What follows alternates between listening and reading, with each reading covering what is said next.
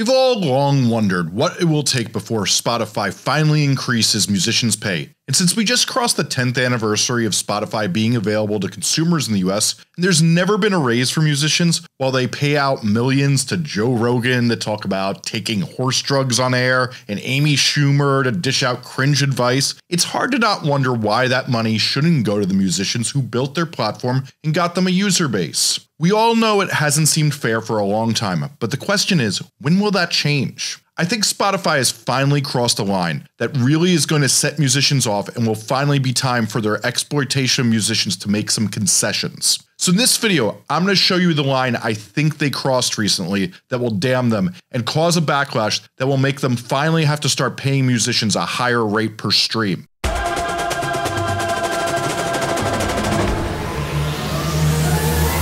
Hi, I'm Jesse Cannon, a music marketing nerd who's teaching musicians how to grow their fan base from 0 to 10,000 fans, and this is Musformation. Okay, so quick internet history lesson for context. Remember when Facebook was literally the only game in town for musicians, and trading a Facebook like for a song stream was the most savvy music marketing move of its day? Okay, if you don't remember that, let's think back less than a decade ago to when anyone who's smart in the music business would try to estimate how big a fan base an artist had. It would be judged by how many Facebook likes the artist had. Oftentimes, that would be a greater indicator even over record sales. But that came to an end once every musician realized what Facebook had done, is they had used the allure of musicians, giving access to their innermost thoughts and unprecedented direct contact with fans to build up Facebook's platform numbers, and once Facebook felt like that was solidified, they became what we all know today, a place where if you want to talk to the very fans you got to like you there, you need to pay Facebook to reach them. Because of this, musicians have largely abandoned Facebook. Aside from updating their fans on their biggest moves,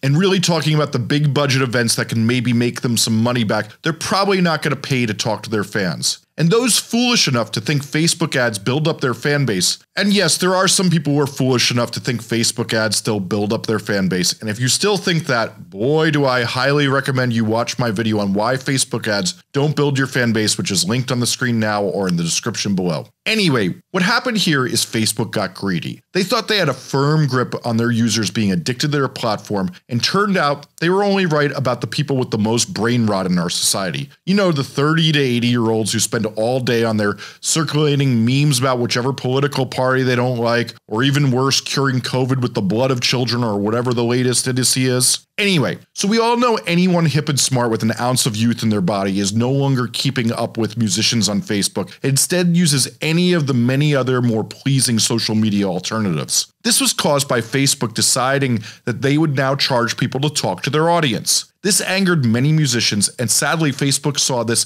as the only way they could be profitable, so they kept going down this path, and instead saw massive amounts of people abandon their platform or at least draw down their usage to minimal check-ins on people they haven't checked in with, except for seeing when they get married, divorced, or they start causing some massive ecological disaster by setting a fire with their gender reveal parties. They squandered their addictive platform and relevance for big cash grabs they could have probably engineered much more strategically if they had just put some more thought into it. So I'm sure you're wondering why Grandpa Cannon is leading you down this weaving path of an internet story of ancient internet times, but let me connect it to modern day Spotify. For most of 2021, Spotify has been promoting a new tool for promoting a musician's new release called Marquee, and as you can see here, it really is great. You may have even seen it in your app already. Here's how Spotify themselves describe it. Marquee is a full screen sponsored recommendation of your new release to Spotify free and premium listeners who've shown interest in your music and have the potential to listen more. When a listener clicks on a marquee, they are guided to your new release and your release alone. This means they can focus solely on your music and discover more of you. Basically, when an artist's new release comes out, it prompts you when you open the app to listen to it. Marquees target people who have listened to the artist before, and really, can you think of a more effective marketing tool? I mean, this is the type of thing I've dreamed of all my life. I mean, hell, they get you when you're in the mood to listen to music and say, hey,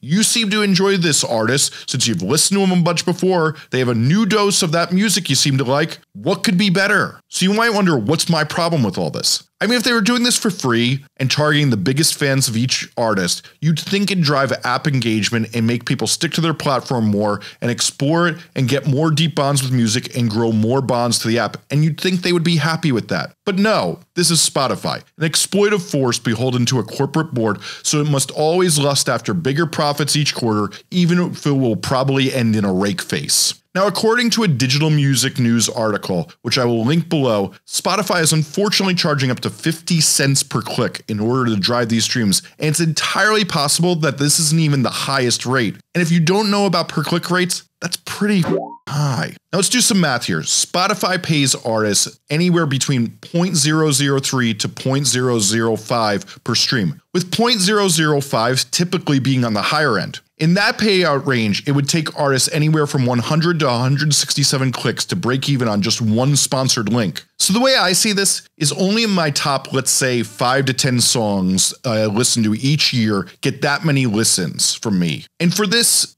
makes it a pretty money-losing endeavor if you embark on this, since most fans are never going to click on a song that many times and listen to it. And much like when Facebook started doing similar, it's really hard to see how artists make back these payments when click-through rates are this high. This also lends a hint to why everyone has wondered for so long why Spotify doesn't have more easy, concise release radar type playlists of just artists you engage with heavily and their newest releases you haven't listened to yet. Seems like the easiest feature to make in the world, and yet it's always been absent. It's almost like this planned obsolescence style product efficiency will enable them to exploit musicians even more.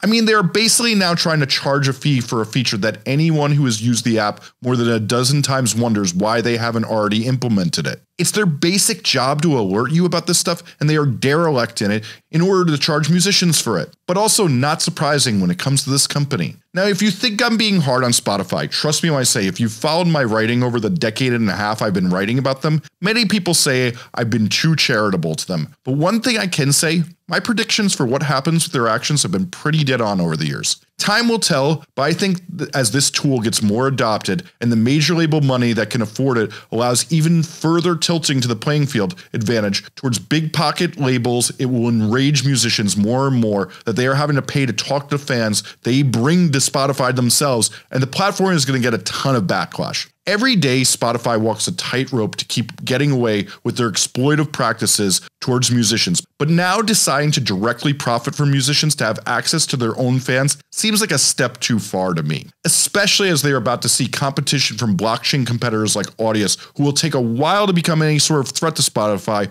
But as we've seen plenty of times in the past, when those platforms grow, it's when the bigger company has a weakness. Having any alternative for their users to utilize, this could be the pressure point that makes Spotify finally have to give concessions to musicians. So my money is on that this is what you're going to see, is that Spotify eventually is going to see so much backlash, they're going to have to start making a little bit more of concessions towards pay, since the labels and the musician advocate companies will see weakness, and that's when corporations always go for blood. Anyway, thanks for watching. If you think I'm wrong or missed something, let me know in the comments. If you enjoyed this video, we discussed the music business and growing a musician's fan base from 0 to 10,000 fans here. And if you're interested in that, click on one of the playlists above. Thanks for watching.